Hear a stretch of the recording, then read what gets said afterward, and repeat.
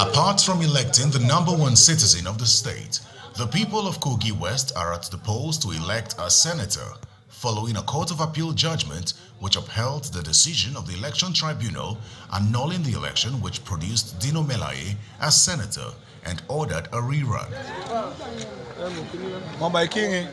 At Iloafo Ward 2 polling unit of Kogi West, which is the polling unit of the PDP senatorial candidate, voting commenced at 8:06 a.m. and the process appears relatively peaceful. This man, who is visually impaired, narrates his experience after voting. INEC told us they will bring guard here, and it's not brought here. I asked, they said I should just go and vote like that. For example, if my vote will be counted or it will not be counted, I don't know. Because with the assistance of my grandson, I just put my hand to my political party.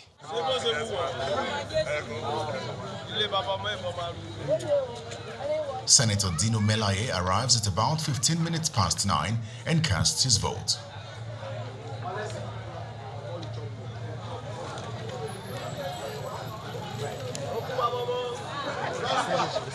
I have received complaint in Araromi and Odokoro this morning that the local government chairman mobilized some people and they are trying to stop people from voting in Aye. But we have also called the attention of the security agencies. The APC senatorial candidate, Smart Adeyemi, also makes his way to his polling unit at Iyara at about 11:15 a.m. to cast his vote.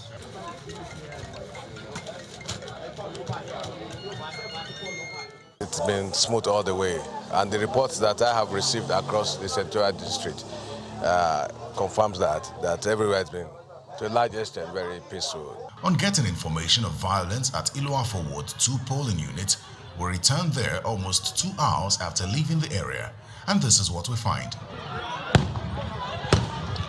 The armed gunmen came in a Hilux vehicle, shot the place up, took the ballot boxes, took the ballot papers, took everything and went away. Now, we were told by an eyewitness that 2 people were shot. We don't have clear details to that, but 2 people came forward to say that they know the people who were shot. And as a matter of fact, one of them claims to be a brother to the person who was shot.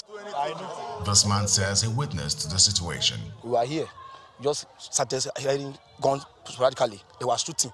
Everybody was just, that's how we run away. They snatch our bus, they destroy it, they go with some materials, and all those coppers, the APO and the POs, the material inside their bags was taken off. Just around the corner at Ayetoro Ward 2, the scene is littered with ballot papers, broken ballot boxes, and chairs.